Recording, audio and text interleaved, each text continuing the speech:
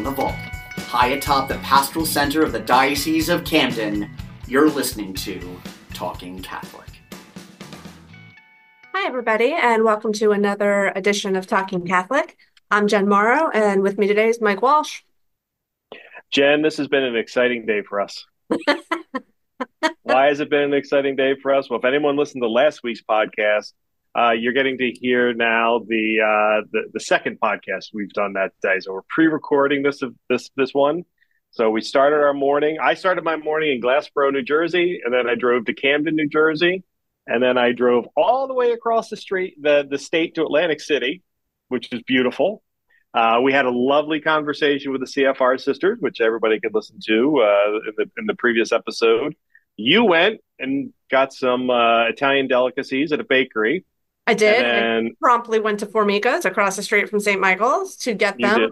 I thought I was doing a good thing and bringing them back for the staff. And even though they did partake in the cookies, I was immediately lambasted for not going to White House subs instead and bringing everybody back sub sandwiches. To be fair, they're right. They are. Yeah, right. I have to say, when you went to bake, now obviously I'm a baker, guys. I was pro bakery. Right. I was surprised that you didn't make the run to the White House. Well, what I should have done, because I considered it, and then I was like, that looks like there's a line. I should have taken orders and had somebody just call it in. So all I had to do is pick it up after the podcast. That's true. But you know, live and learn. And more importantly, what do we say to our staff all the time? Get out of the office. I don't want to see your face around here. Go do stuff. That's true. Do we say that, or just one of the people on this podcast? Oh no, I say that to all of our staff members. When I hired our advertising director, I said I really never want to see you here. I want you out on the street making money. Yes. So, and the managing editor, it's a little harder to get out, but you know, everybody else, we want a part of it. But yeah. I want this building empty most of the time. But no. We finished that podcast and we hightailed it back to the other side. So this has been a river to the ocean, back to the river kind of day. So we can't claim any of this podcast will sound good. Oh. No, actually we can. But we have powerhouses, two back-to-back powerhouse episodes of Talking. Actually, it's true. Yeah. Listen, we understand as podcast hosts, they're not all great. But last week, was great, and we know it was great, and this one we're pretty certain it's going to be great because we have a couple of familiar voices coming on and a brand new friend that we're about to make. So we're very excited about that. But I have, before we bring them on, Jen, I have a question for you, which is, we're recording this a little early in Lent, but is your Lent going well so far? Have you found, have you hit your stride yet? Do you know what your focus of this Lent is going to be? No. Okay, good. I feel better now. And you? No. And that's a typical Lent for me. I'm actually, by the time Lent ends, I feel like I finally have it together. When Lent begins, it's just sort of a mad scramble to figure. I'll be honest with you. I was having a conversation with the Vicar General last Friday, and I was commenting that I hadn't really. We were actually talking TV, and he was talking about The Chosen TV show and how great it's been. And he may have clutched his pearls when I told him that I hadn't watched it yet. Don't worry, he wasn't actually wearing pearls. But he goes, "Well, Mike, maybe that's your Lenten, task is to, in addition to my sacrifice and prayer life and stuff like that, maybe you need to watch The Chosen as an opportunity to, inspire you." So I said, you know what? That's exactly what I'm going to do. I haven't seen an episode yet, but I am planning on it.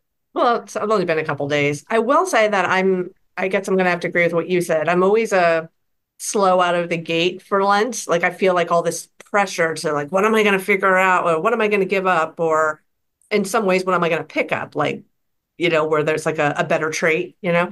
And I feel like I get all this stress over it. And then it takes me a couple of days after Lent begins to kind of figure it out. So that's pretty normal for me. So yeah, hopefully by the time this airs, don't be worried, listeners. I would have figured it out by then. But I do have to say, because you mentioned TV, I also have not seen The Chosen, but everybody in my family seems to enjoy it. But I will tell you what really moved me around on Ash Wednesday was, or the days around it. I was watching late night television, and Jonathan Rumi and Mark Wahlberg were making the circuits to promote their Hallow app, and they were both wearing ashes. And I have to say, I think that's the first time I've ever seen an actor, especially one of that notoriety, wear ashes on public television like that. Like he was on a few of those, like I said, late night TV shows, comedy shows, and he was wearing the ashes. And Jonathan Rumi was out in the audience to support him, and he went out there and he was wearing the ashes. And I was really moved by that because I was, Michael. No. It's because, I've always had this internal debate over the wearing of ashes. As a public relations guy, I love seeing all the ashes out there on Ash Wednesday because it reminds everybody. I think it's great evangelization. Then there's personal Mike, who, I don't know, I sometimes feel uncomfortable with it because, I remember, there's certain things about not making a show of your faith. And there's a part of that I actually believe. So I've always had this weird balance between the two. But public relations guy, yeah, I hope they got lots of Hallows app signups based off of that. That made me very happy. I took it less as about the Hallow app and more as about, hey, this man is Catholic, and for people who follow Mark Wahlberg or Jonathan Rumi, hey, something to think about. I took it more as like a PR for the Catholic Church, not for Hallow, and that's why. True. So, Lenten ashes aren't just the Catholic Church. A number of Christian denominations do them. But I hear what you're saying. So it's good for Jesus. Did you, when you were watching that, when you watched that episode, did you think back to the time you interviewed him alone in a room for 20 minutes, just you and Mark Wahlberg? It was because I got to tell you, it was 12 minutes, and yes, of course I did. I tell that story I wasn't even there, and I tell that story to people just so they will be impressed by it. And then his interview appeared on the podcast, so that was great. So yes. I will say, I was interviewing him for Father Stew, and that's just up on one of the streaming apps for free. And I think it's on Hulu now. Could be. I got a reminder on my phone about that. But that's a good movie to watch, and it's a good movie to watch for Lent. As a matter of fact, I think it came out during Lent 2 years ago. So I think it did. Father Stew, shout out. Yeah.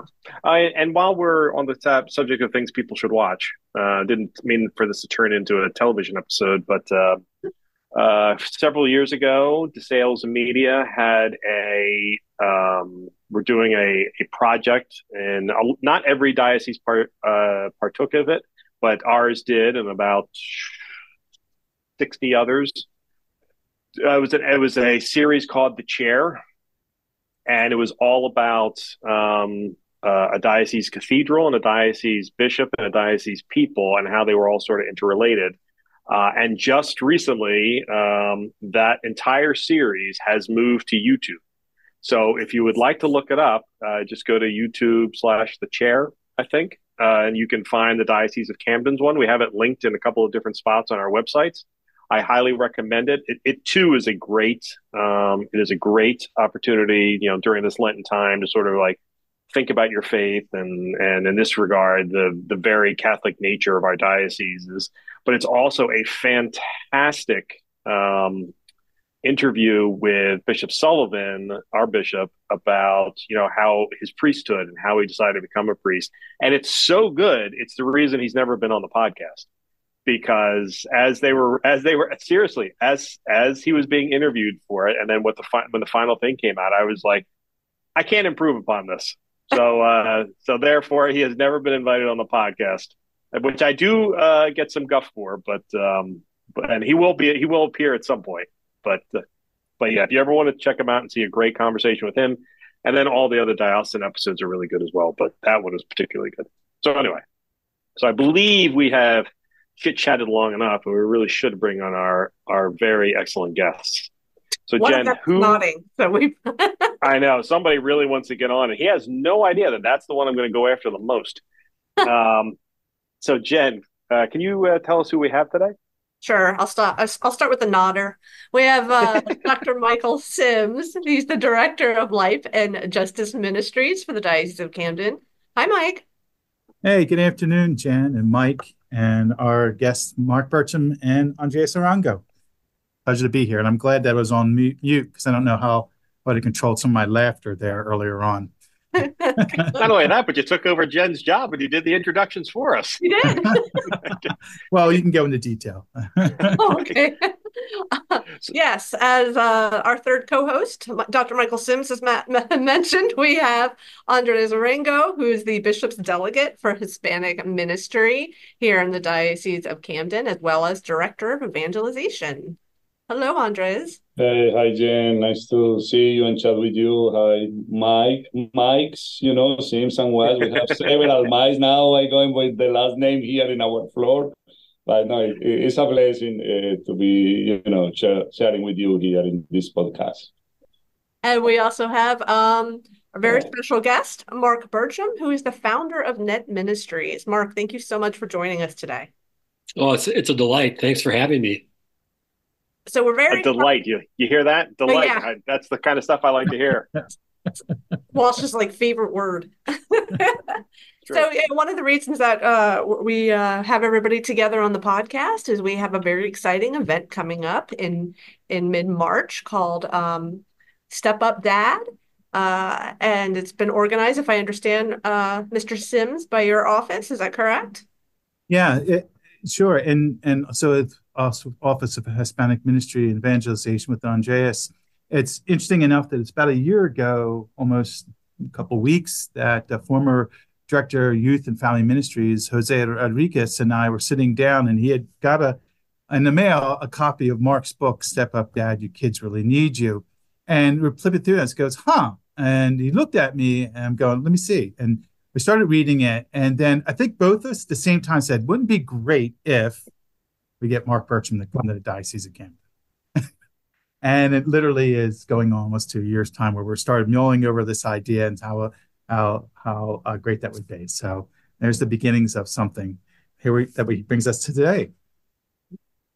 So, Mark, you have a vaunted history in working within the corridors of the Catholic faith with NET Ministries. For our listeners who aren't familiar with NET Ministries, could you explain what that organization is? Sure. So NET Ministries is a youth evangelization organization. We recruit Catholic young adults who want to do a year of mission. We put them through some training for their own personal formation and evangelistic skills.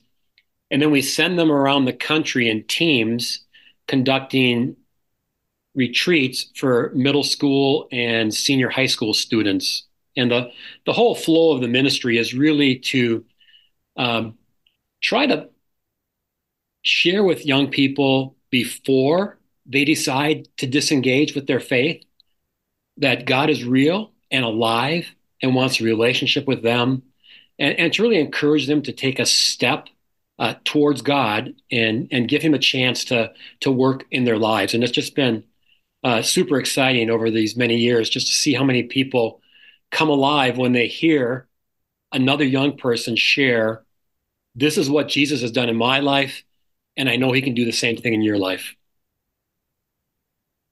It's a beautiful organization, and it's long lived.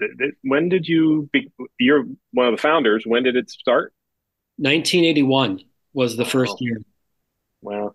How many people have rolled through NET Ministries, would you say, over the many years? We've had just shy of 3,500 young adults who have served with us over the last, now 42 years. That's beautiful. So yeah, I tell people I get to see some of the best of the Catholic Church. Mm-hmm. Young people on fire for their faith, in love with Christ, who want to share that faith with other people. I mean, it's just been a real privilege for me to be around so many good people. Now, the reputation for NET Ministries goes far and wide. I've had the pleasure of being at a number of events where NET Ministries has been represented, and the fondness for which that organization is held is quite high esteem. And your success rate seems to be quite impressive too. I've met some of the folks that have gone through NET Ministries, and they have truly taken that time where they've learned how to become a missionary and really have done something with it in their adult life. So it's absolutely beautiful. So congratulations. Thank you. And that's our hope. Our hope is that we're really training people not to just serve on NET, but to really be a missionary disciple for the rest of their life. Yeah. Well, that's certainly something I know that had never been on my screen until, we had the Year of Mercy several years ago, and we really made missionary discipleship sort of a hallmark of, quite frankly, of Bishop Sullivan's tenure here in this latter half of his time as our bishop. And it's something that he brings up all the time as something that we really need to strive for. Matter of fact, we mentioned earlier that we did a podcast with the CFR sisters down in Atlantic City, and the crux of that conversation was all about accompanying people and how important it was for them. So, whether you're a layperson or a woman religious or a priest or a bishop, it's something that we really need to keep at the forefront of our minds. So thank you for all your great work. Now, somewhere in all that time, you also got around to writing at least one book, which was actually a great book. Dr. Sims was kind enough to quite literally throw it in my face to make sure that I read it. And I wasn't sure if he was throwing it in my face professionally or personally, to tell you the truth, right. to step up. But what sort of inspired you to write the book? I think, over the years, I've had a chance to work with thousands of young adults as NET missionaries. And I've spoken with tens of thousands, maybe hundreds of thousands of young people in different retreat settings.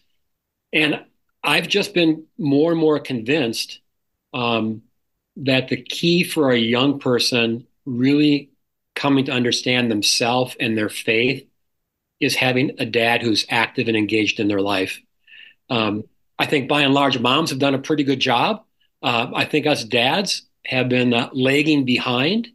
And so, we get young missionaries with NET.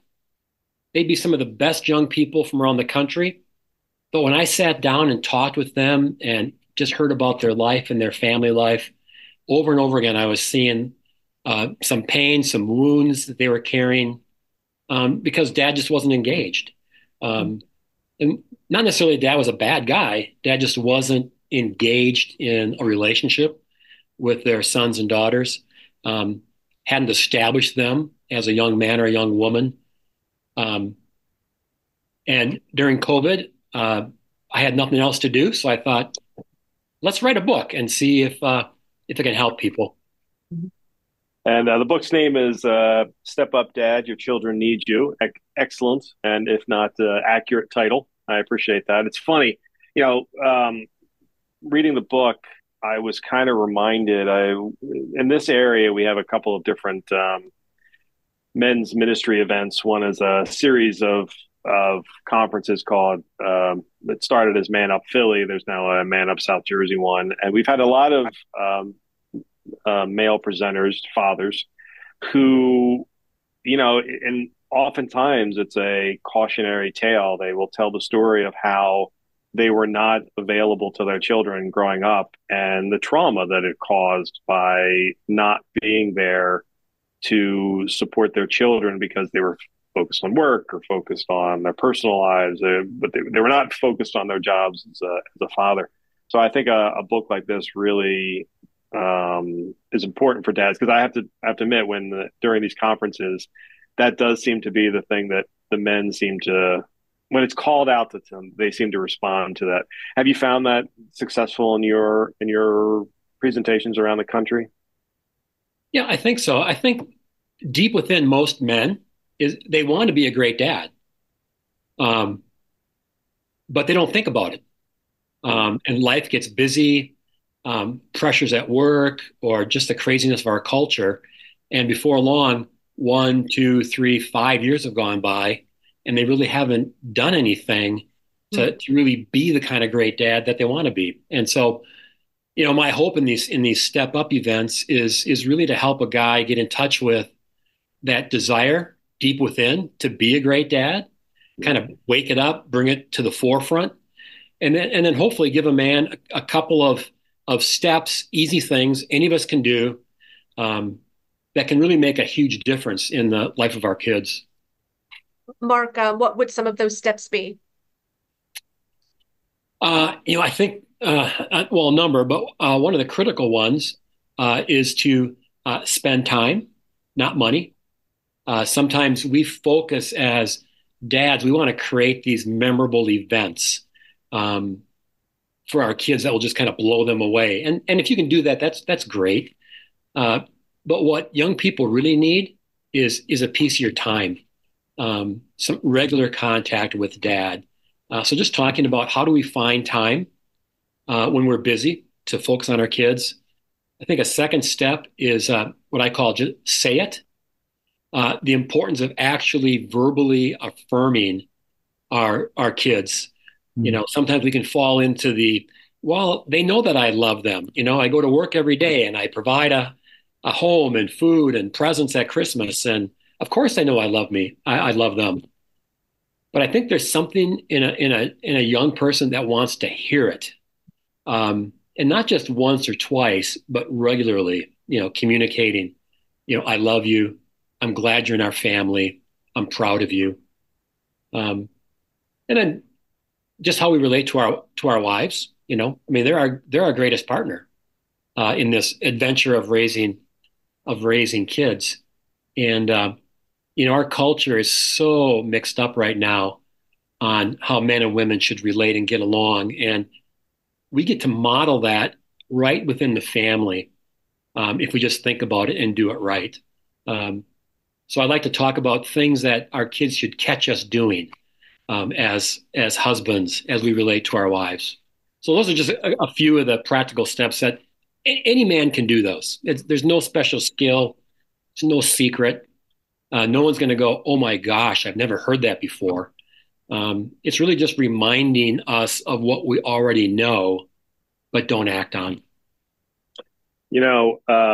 For those of our listeners who are being touched by this, we should let you know, if you didn't already see it in the show notes, if you like what you're hearing so far, Mark will actually be presenting in South Jersey on Saturday, March 16th from 8:30 a.m. to 2:15 p.m. at Divine Mercy Parish in Vineland, New Jersey. It's a great event. He won't be there by himself. It's actually a co-headliner. We also have Manuel Huerta, who will also be there. Andrés had the pleasure of interviewing him on the local YouTube show down in Vineland. Andrés, can you tell us a little bit about Manuel and what the gentlemen who attend this conference will be able to hear? Yeah, of course. Of course, Mark knows more about money. Manuel, he told us he likes to be called money, and we did it that way also in the TV show. It's very interesting. Again, as my sins mentioned, when Jose was thinking about this event a few months ago, he came to my office. Hey, Andrés, do you think this will be good also for the Latino parents? And I say, of course. Especially because I think the target group is more oriented with parents, with small children, teenagers, youth. And the Latino population here in the diocese is very young. You see most of our Latino populations, they are families with dads, probably in their 20s, 30s, early 40s. And I think we have a very particular target group that we want to reach out. The event is going to be like bilingual. We will begin together, in the opening prayer, and we are going to end with a bilingual mass. And between those two moments of prayers, we are going to have a track in English that Mar is going to be leading that, and Manny, he will be leading the track in Spanish. I think it's very interesting to have Manny because I think he's bilingual, he's bicultural, he's from Mexico, but I think he understands both words that is very important, especially for the Latino parents with small children. And, I personally look forward to that event. I have been reading, I have it here in my desk, Mark book. I have been reading and trying to do the activities with my two daughters. I am a parent of twin daughters that they are 12, and it has been very, very helpful because I always remember that Bishop Sullivan last year, probably, of course, you remember in the Christian Mass, it was very good, and very challenging to all the priests, and not just the priests. I think it was for everyone. And he was saying that the religious education has been a disaster here in the U.S., and we need to do something to change that. And we think that we need to reach out the families, because we can continue doing a lot of religious educations in our schools, in our religious education program, in our parishes. That is, the parents, and especially the dads, are not involved. Not just in the catechetical formation, but in the evangelization, being a Christian example from their children. Again, we are going to miss another generation, and as Bishop mentioned. So I really look forward to this event personally, and I'm sure this is going to be a blessing for many of the Latino men here in the diocese. Mark, have you done this presentation with Manny before, or is this a new creation for the two of you? This will be the first time. Manny works with me at NET Ministries, so we've worked together with training our NET missionaries and a few other things. But this will be the first time he's joining me on a Step Up Dad event. So that's exciting. Yeah, he's much younger than me, much more vibrant, has way more hair. He's going to do really, really well.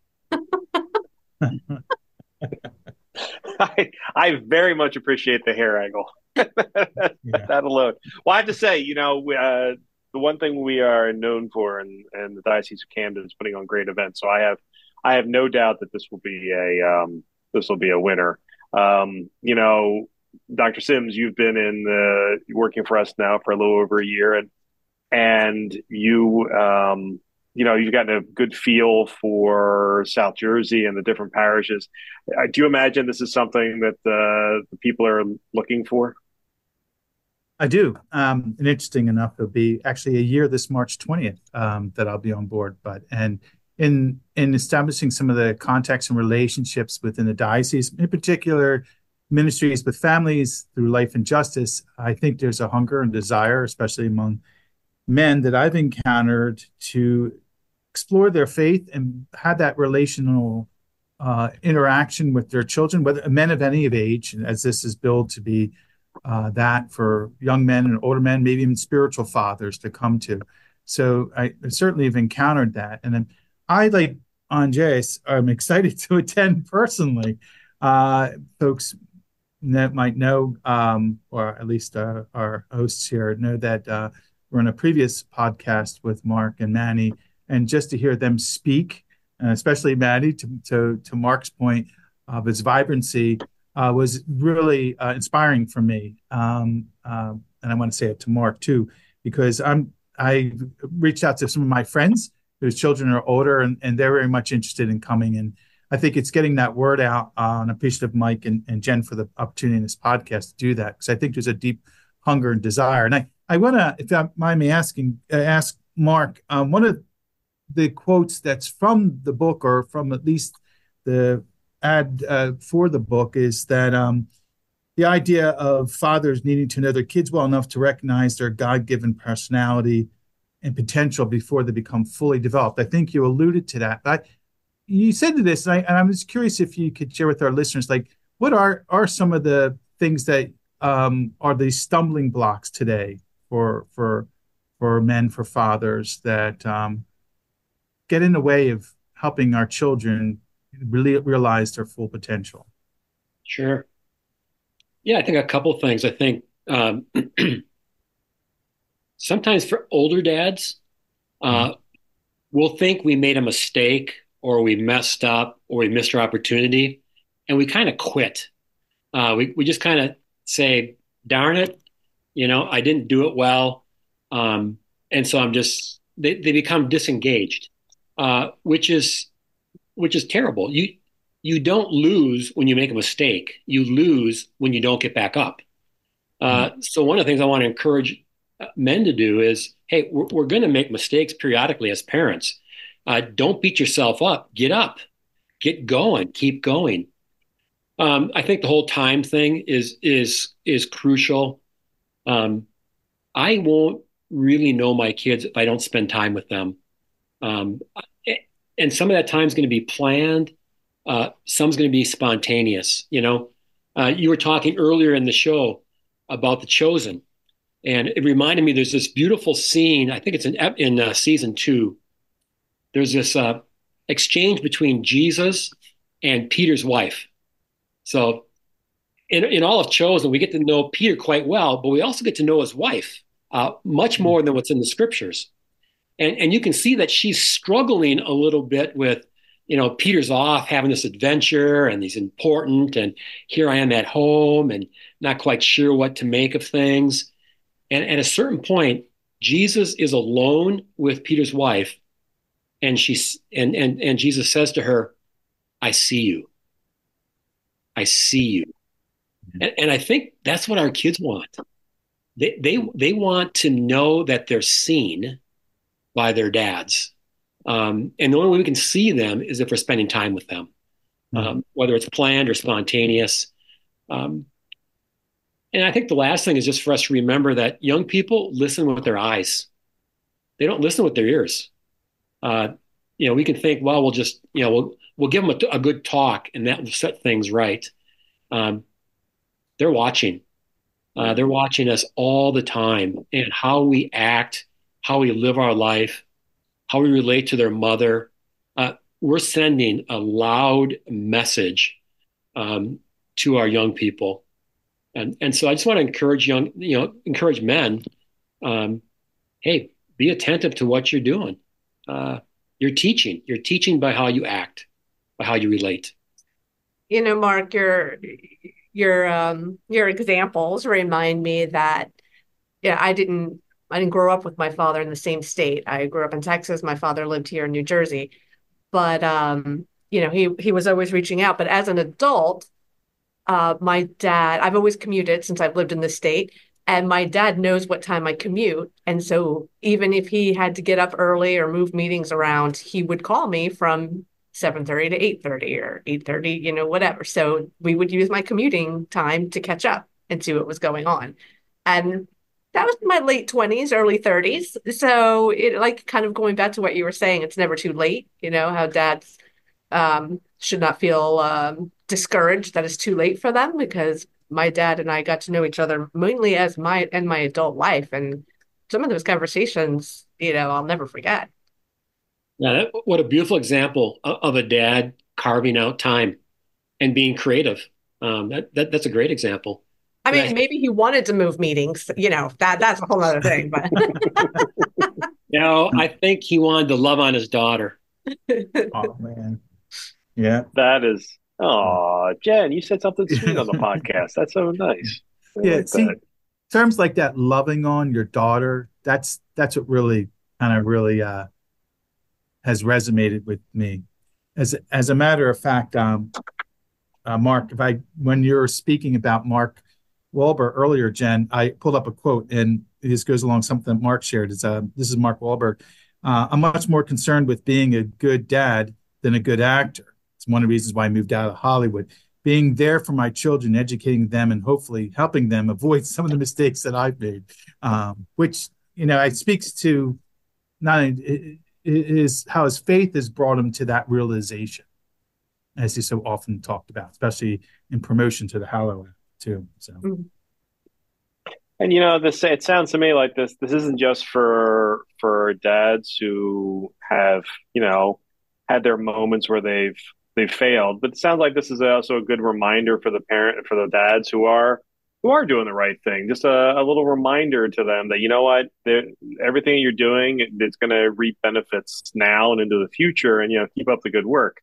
I was very fortunate. I still to this day have a great dad, and whatever positive attributes I have as a father are 100% a result of me trying to follow his model to the point where when my wife and I got married, I said to her, I said, listen, when we get around to having kids, there's only one deal in this. I said, I will do whatever you want, but the first kid is going to be named after my dad because he was the greatest guy ever, and he remains the greatest guy ever. So listen, dads, if you do a good job, you get rewarded by being a junior. So and earning it. Like, there were no juniors in my family. I was the first one to name their kid like that, but he did a really good job.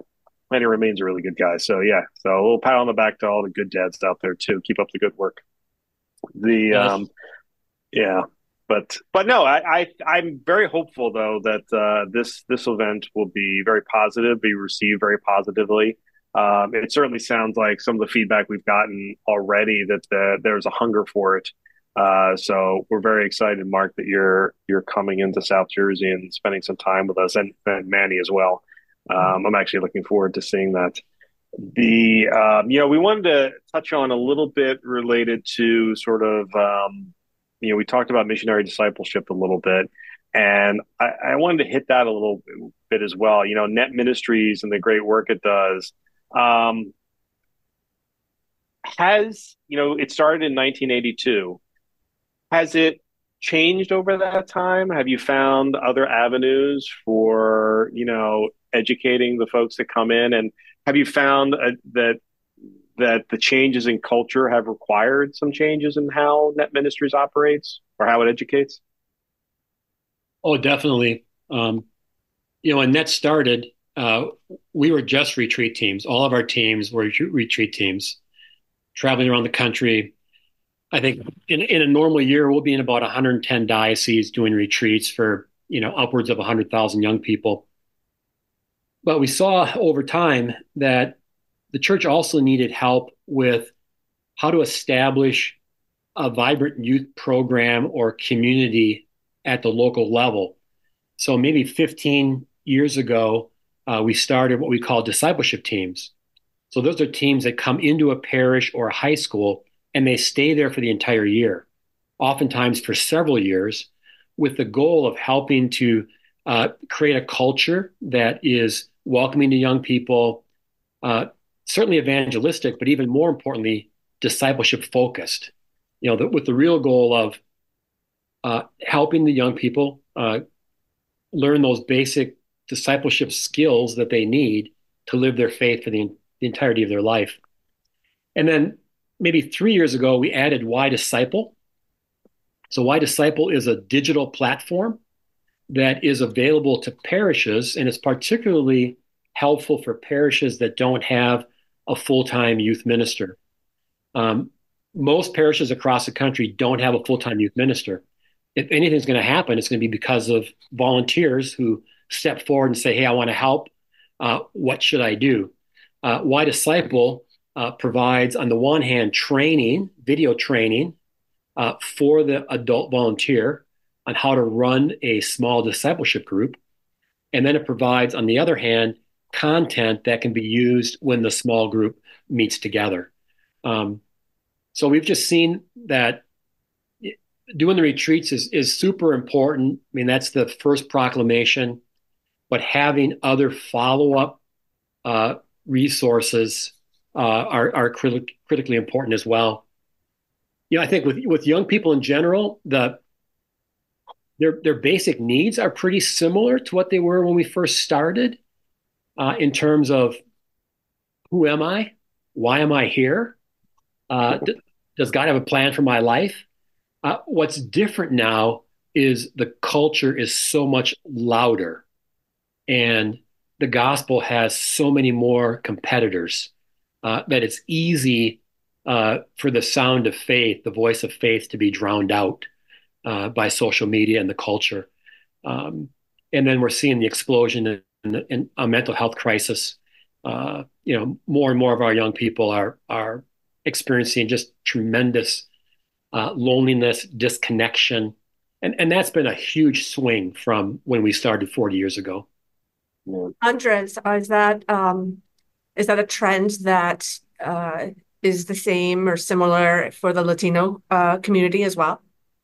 Yeah, of course. I think, especially here, the big challenge that we are having in the United States, especially, with the new generations, and most of them, we know they speak more English than Spanish, but they are more used to the culture, if we can call it that way, here in the United States.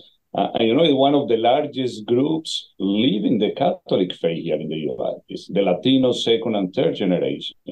And I think that the work that NET is doing, it's amazing. Manny was giving us some statistics in the, we record this TV program in Spanish for Telemundo. He was telling us that the average age when the teenagers decide to leave their faith is around 13 years old. And it's very interesting what they say. Some parents say, no, but they still go to Mass with me, we still go to Sunday Mass. But he said that the statistic, what it says in their heart, they already took the decision. Doesn't matter if they are praying, going to Mass with their parents, already they took the decision to leave the church, or worse, to leave Jesus, to leave God, not to believe in God. So I think we have that challenge also, Jen, with the new generations of Latinos, really how we can present them the gospel. And I think NET, is doing an amazing job with that. I have been familiar with NET for several years. I have some friends that they were missionaries. And I think really something very important that we cannot wait too late to present Jesus. Some of that, I always say I was born Catholic. I met Jesus when I was 18, thank God. But how many of our children, teenagers, they never have a personal encounter with Jesus, and I think that is the blessing that NET is doing. Yeah. Mark, is that something that you and Manny will both be speaking about, is the role of the father in terms of faith? Yes, for sure. I think in a lot of families in America, we've left religious education up to the moms, and dads have kind of been the silent partner. But it's interesting. Studies are showing that the father actually has a more important role than the mother when it comes to transmitting the faith. That's not to say that mom's not important, but if dad is not engaged, a young person has about a 2% chance of being active in their faith when they're older. If dad's engaged, it goes way up. So we need moms living the faith and teaching the faith, but we also need dads engaged with that teaching and that leadership as well. As super critical. Do you know if that statistic changes depending on whether the children are girls or boys? Like, is it both? I think it's pretty universal. What's interesting, a dad has a chance to teach his sons what it means to be a man, how a man acts, talks, relates to other people. But he also plays a critical role in teaching his daughter what to expect from a man and how she should be treated and nourished and respected, cherished. So I think dads have that dual role of, helping their sons to grow to be good men, but also helping their daughters to grow to be good women. And that's modeled first and foremost in the family. If mom and dad are doing well, are in love, acting it out in some good positive ways, that just goes so far in helping a young man and a young woman understand who they are in this world and how men and women should relate with one another. Yeah, and what a healthy relationship looks like, and the fact that mom and dad can have an argument, and that doesn't mean it's the end of the marriage. It means they just had an argument, and they'll make up, and it'll move on. And they need to see us make up. They need to see us. How do we reconcile when we hurt one another? Is a great lesson, and that's best learned in the home. I know that's something actually that my son just started dating, and there was a moment when I thought to myself, "Boy, I really hope I model good behavior here." And I'd like to believe that I have, but they had their first date the other day, and I have to say he was a total gentleman the entire time, and I was very happy about that. He also, and my wife was very happy because his first girlfriend is high GPA, into all this positive stuff. They met through church, so and Catholic school. So we're like, all right, this all sounds very familiar because it was not too dissimilar than how my wife and I met. But there is some truth to that. It's funny. We talk about some cultural and generational things that have changed over the last several decades. Certainly from when I was a kid in the 70s and 80s. And actually, if there's one piece of terminology that I actually think really is absolutely 100% true, is role modeling. I don't know that was necessarily something we heard about several decades ago, but now we've seen that it really does. That behavioral stuff really, really, really does make a psychological difference. And you can even remove it from an element of faith into just ones and zeros, and it really is true. If you model the behavior you model to the people around you, to the people you work with. Even in my ripe old age of 51, I am still blown away by people who are acting professionally and living their lives in ways that I really need to improve. Jen could give you chapter and verse on all the things I need to improve, but it's true. And, I think it's good that even some of us old gray-haired folks, or in my case, gray-bearded, should keep an open ears and open eyes. To your point, we need to pay attention to what's going on, because there's you never stop learning. Correct, Dr. Sims?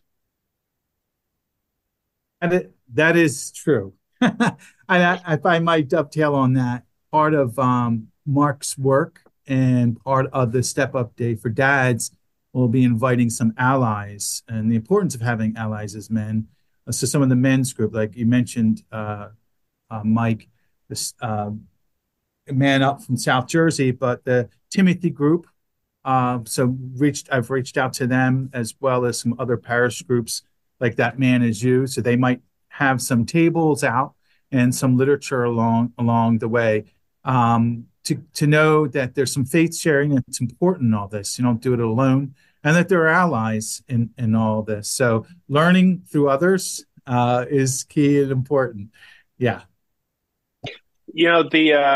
Just out of curiosity, this is more for me even than the listeners, though I'm sure listeners will appreciate it too. What is the layout for the day for Step Up Dad, the Day for Men? What's the schedule look like for that?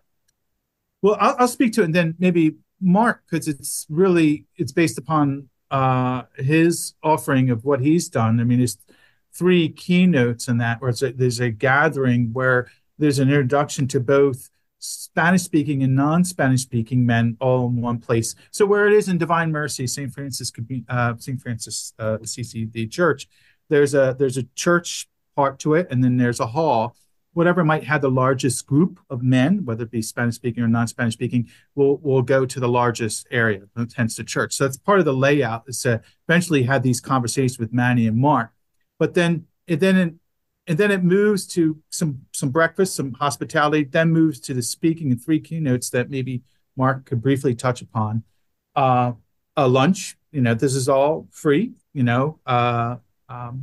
Latino lunch, Mike. It's good because for both groups, Latino lunch. Andres, that was my follow-up, because that's what's going to get me there. He stole my thunder. Yeah, and very good, from Vineland, New Jersey. So come.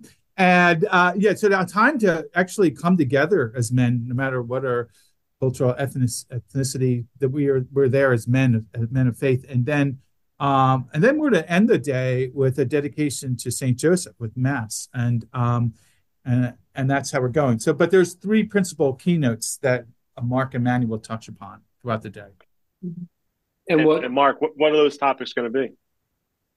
So what we'll do is I'll speak for about maybe 20 minutes, and then actually have the guys take about 5 or 10 minutes of quiet reflection, and then conversation with guys around them.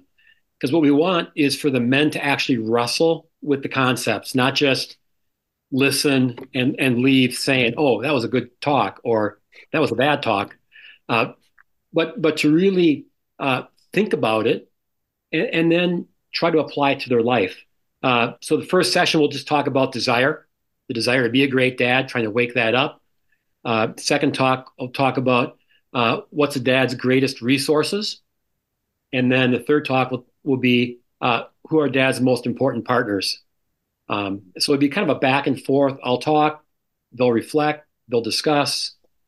I'll talk again, kind of back and forth like that. And Manny will follow a similar pattern. We've talked about fathers. What about grandfathers? Is this for the grandfathers as well? Well, I hope so, because grandfathers, if they do it right, they get a 2-for-1.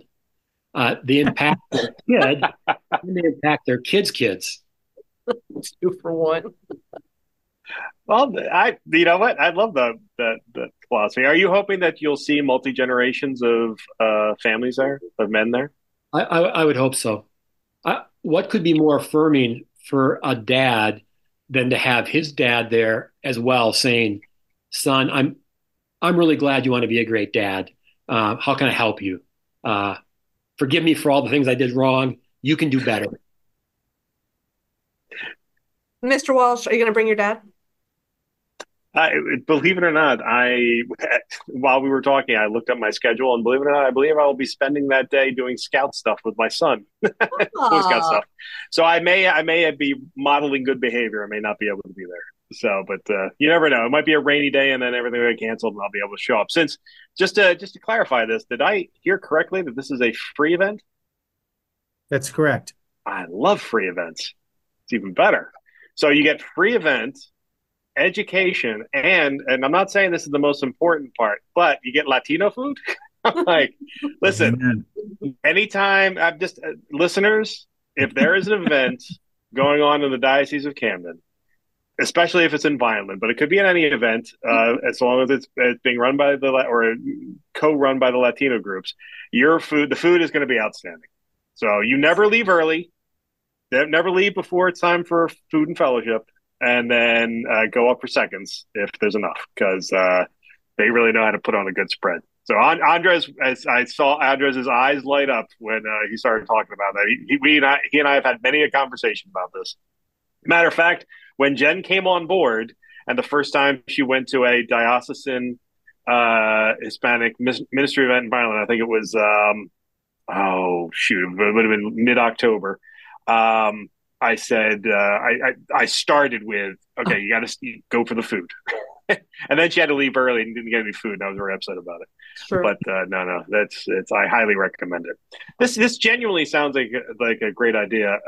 Andres and Mike, are you hoping to see more events like this, whether it's with Mark or others, that we can focus on men, mothers, families? Well, the short answer is yes. And I think what will hopefully come from that is the engagement in other men's group. There's ally building to kind of move these conversations in these other groups, but also move it to our female sisters here in faith, so that we might move that to kind of looking at, which has already been on the back burner for a little bit, although moving to the front burner, Conference of Women in Spirituality. So, yes. Andres, you have I think the same. Again, right now we need to be very concentrated in the families, in the new generations, and not just this, just formation, but really, evangelization events. And we hope to model more events like this, that the parishes also, have an example that what they can do to reach out the families in their own parishes. Well, I know that, coming out of the pandemic, one of the things we wanted to do was have more in-person events and bringing people together. And we've done a pretty good job, but this sounds like it's going to be an absolutely bang-up day that, we'll all come together. So I very much, Mark, thank you very much for agreeing to do the event, but more importantly for us coming on the podcast. We really appreciate that. Don't be surprised if you get a follow-up call at some point asking for your expertise in this area, because we like to bring back our educated guests for multiple trips. So don't be surprised if you hear from Jen at some point. She may also call upon you for a few article things in the future. So we'll ride you into the ground. So Mark, thank you very much for joining us today. And Dr. Sims and Andres, thank you. Dr. Sims and Andres, thank you very much for putting this together and bringing everybody together. I appreciate that. And Jen, thank you. I know you have other things you have to get to right now, but thank you very much for sticking through the podcast. And to our listeners, thank you very much. And we'll have another great episode next week. See you, everybody.